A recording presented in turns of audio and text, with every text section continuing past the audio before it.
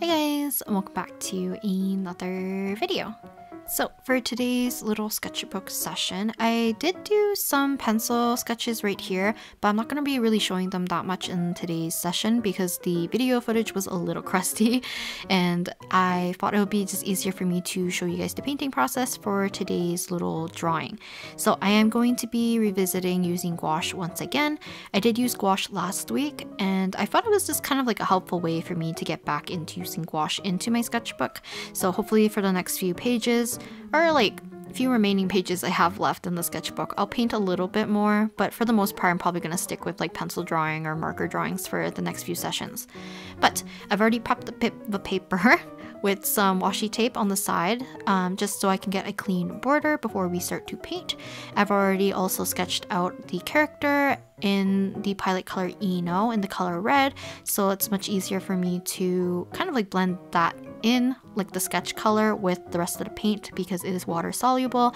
I did forget to use either graphite, like normal mechanical pencil, or we could use the Pirsmacolor Col-Eraser pencil to either darken up the lines or kind of make it a little bit darker, and it won't disappear on me when I'm adding my first initial washes.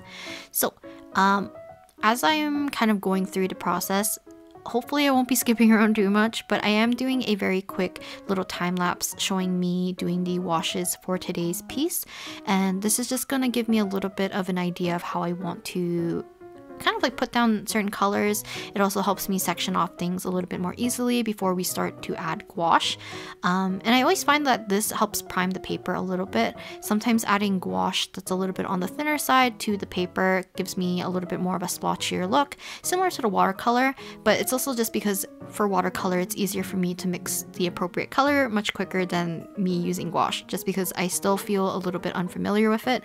But in terms of who we're drawing today, I know it won't be particularly obvious because of, I guess, like the state of the painting at the moment, and my sketches, I don't think I did her justice.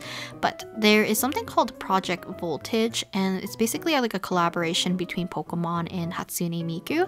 And I love Vocaloid ever since I was in middle school up until now. So I was like taking a look at all the designs that were... Okay, let me explain this a little bit. So basically I guess the collaboration is, I think, 6 different like artists drew basically the 18 different types of Pokemon associated with Miku. Or not associated with Miku. Miku with a type of Pokemon. So like, let's see, a Miku design with a dragon Pokemon, Miku design with a ground type, Miku with normal type, Miku with water type, etc. And the one that I decided to kind of paint for today, and it's one of my favorite designs so far. So as this video came out alongside with when I painted it, the latest one that was released was the ghost type, and I think it was number 14 out of the 18 types. So I'm excited to see the remaining. But the ghost one is super cute. I love the colors and also just like her overall demeanor. And I thought it'd be fun to draw or kind of paint this particular Hatsune Miku with the Pokemon associated with this type, which is Miss Magius. And you know, it's just kind of something fun to paint. Also, I would love to sketch the other ones potentially, or do some videos or just drawing sessions of the Mikus because they have super fun designs. And I do like the fact that they have 6 different artists doing the kind of like the variations of the different Mikus, because you kind of get to see the different like kind of like style choices, or how they decide to style each of the Mikus alongside with their associated Pokemon, which is super cool. I had the kind of like a little bit of a hard time picking between the ghost one, which is this one, alongside with the ground type one, which is the one with Flygon. I think her design is super cute. I love kind of like the desert theme and kind of like cactus like hair for her, so it's really cute.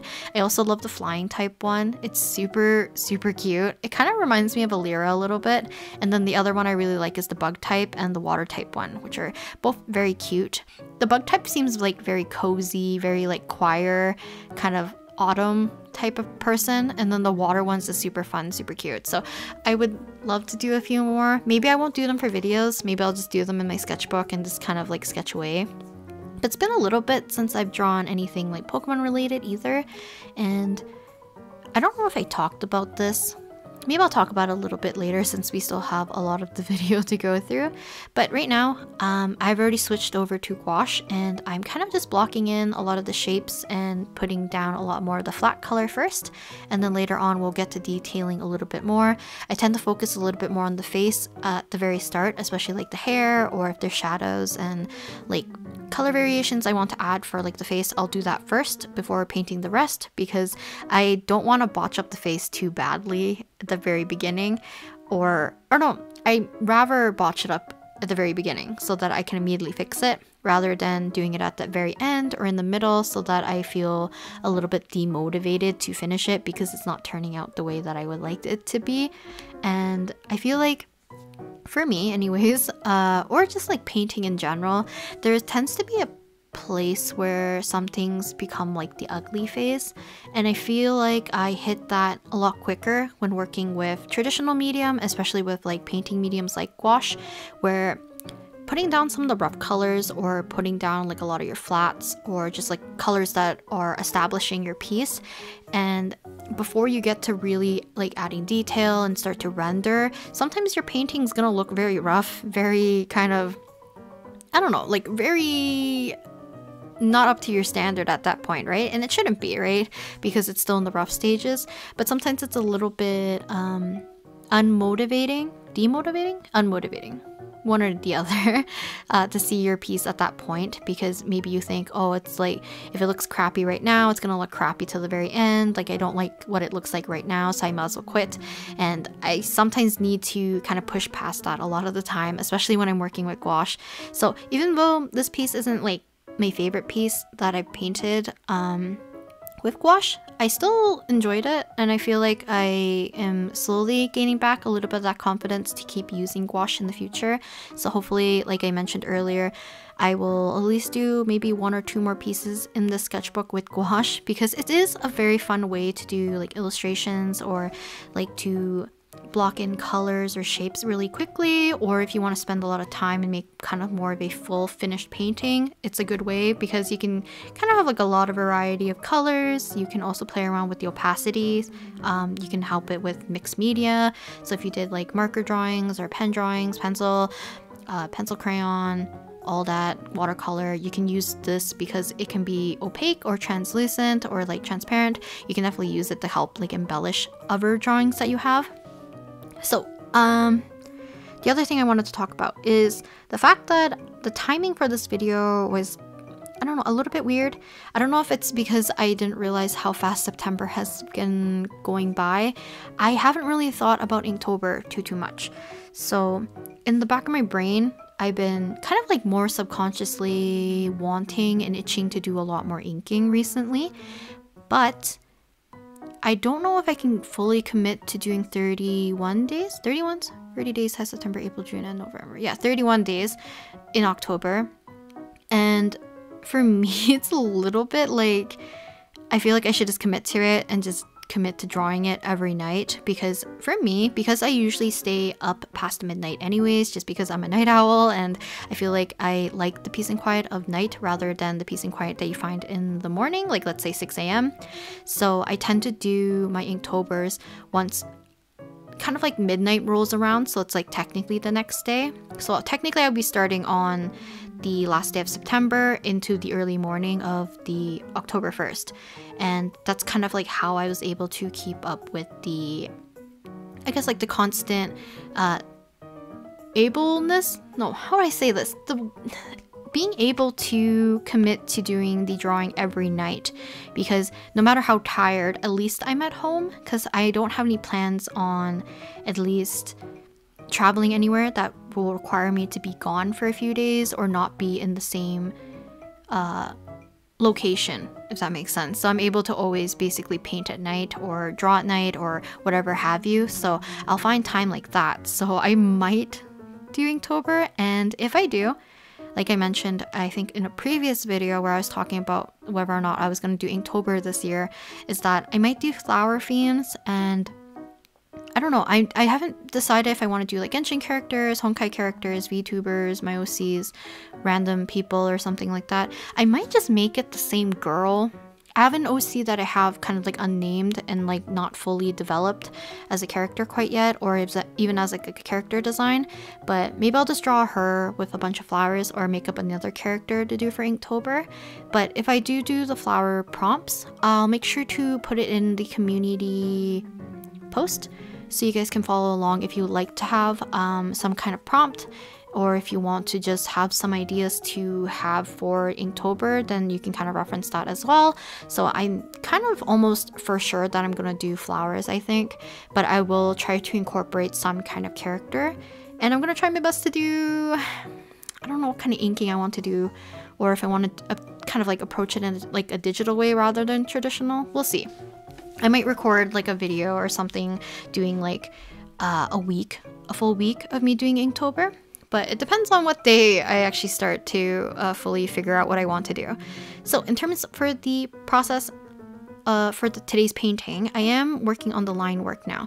So I kind of blocked in a very messy way. It's a little bit patchy in some areas, but for me, I don't really care at this point. I'm just gonna go ahead and do the line work. And I'm still using gouache for this, but I'm deciding that I'm going to use a much darker color. So usually whenever I do line work for traditional medium especially, I like to try my best to find mediums that are able to soften the look of the lines in certain areas. So I don't like having too many dark colors around the face if I don't need to. So I want to pick something closer to the skin tone and make sure that works out to be a little bit softer for that area. If I have white objects, I tend to pick like grays that are more like mid-tones, purples or blues, or depending on the color temperature, I could use a light brown. But for today's painting, I decided that I would just use a very dark kind of mixture of colors of whatever I had on my palette that were close to black, so that I could get a little bit more of a punchier outline or line work for today's painting. And I feel like it kind of helps a little bit because I did like the fact that the colors were a little bit brighter against the stark black of the background. So initially I was gonna paint the background to have more of a hazier gradient, but I should have done that beforehand, before I started to paint in Miku or paint in the MIYA at all, so that I could be able to place that in really quickly and then cover it up and make it a lot cleaner. Kind of doing the gradient or any kind of like hazy effect or any dry brushing, but having everything else in focus by having everything clean, it just becomes a little bit risky. And like I said, I don't use gouache too much, so I don't have a lot of confidence doing that. So I decided that I will just make it more bold lines so that we can make the character stand out, even though it kind of feels like they're in an abyss of darkness behind them. So while I'm kind of working on the line work for Miku and MIYA, let me talk about, talked a little bit about Inktober. The other thing is that growing up, I always loved Pokemon. It was like the first kind of video game me and my brother really played and really enjoyed, and we both took interest in. And I just love Pokemon like a whole heck of a lot, but I never took in the time to even draw Pokemon that much or even draw animals and stuff. And I mentioned in a video a long time ago that I would like to draw more Pokemon to kind of ease my way into drawing things that were not humanoid characters. So drawing more like creatures and like animal-esque figures, I guess, compared to like a human, so that I could branch my way into animals, because I really don't enjoy drawing animals. I haven't really gotten practice drawing them either, so eventually I would like to, but I would like to ease myself into it by drawing something like Pokemon again. And I don't know, maybe one day I'll do like a session of drawing them in my sketchbook, maybe not for a video, just like in general, and maybe I'll do some digitally too. It's just, in my childhood, I've always I guess it's like another thing me and my brother did a lot was that when we would go to the city, because I used to live in like a smaller town or a village, when we go to the city, we would be able to pick up sometimes Pokemon toys if we ever were at like, let's say like a Walmart or something, and my parents are like, oh yeah, you can go ahead and pick out a toy, like it's been a while, or like, you know, you can pick it out with your money or whatever.